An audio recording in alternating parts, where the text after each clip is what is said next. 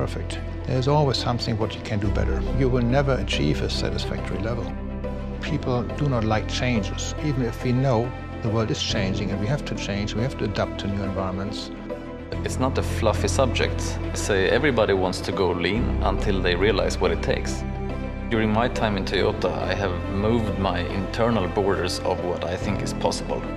Our output today is 400 units a day. If you don't have the right level of quality, it will not be a stable process.